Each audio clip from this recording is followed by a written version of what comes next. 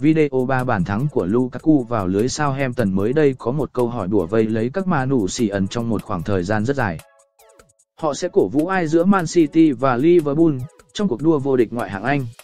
Cả hai đều là kẻ thù của MU, và đội bóng nào vô địch cũng khiến các manucian cảm thấy cay đắng. Dù vậy, phần đông các manucian, đặc biệt là ở Việt Nam, đang nghiêng về đáp án Man City.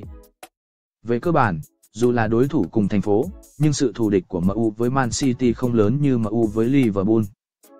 Bởi lẽ, dù sao thì Man City cũng chỉ mới có 5 lần vô địch nước Anh, trong khi đó MU đã có tới 20 lần. Đại kình địch Liverpool từng 18 lần vô địch nước Anh, nhưng chưa từng đăng quang kể từ khi giải đấu này mang tên Ngoại hạng Anh. Vào ngày 25 tháng 4 tới đây, MU và Man City sẽ bước vào trận derby Manchester. Trận đấu này thuộc vòng 31 Ngoại hạng Anh, nhưng bị hoãn đến thời điểm cuối mùa.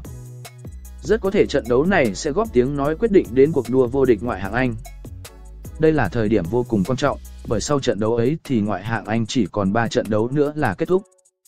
Do vậy, chuyện thắng thua của MU và Man City hoàn toàn không chỉ định đoạt đến ngôi vương Ngoại hạng Anh, mà còn cả cuộc đua top 4 nữa.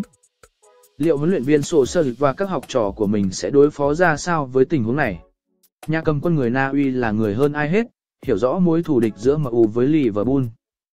Thế nên, nếu có thể ông cũng sẽ ngăn cản Liverpool như cái cách đã thể hiện ở derby nước Anh mới đây.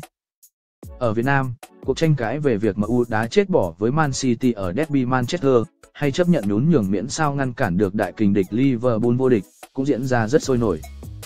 Các manucian bị chia rẽ thành hai phe. Một phe sẵn sàng chấp nhận nguy cơ văng ra khỏi top 4, miễn sao Liverpool không vô địch Ngoại hạng Anh.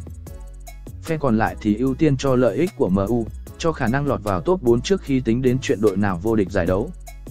Hiện tại MU khó lòng có thể chen chân vào cuộc đua vô địch Ngoại hạng Anh.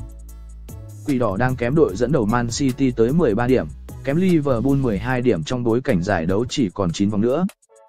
Thế nên, chuyện thầy trò Solskjaer làm nên chiến tích thần kỳ thật sự không tưởng.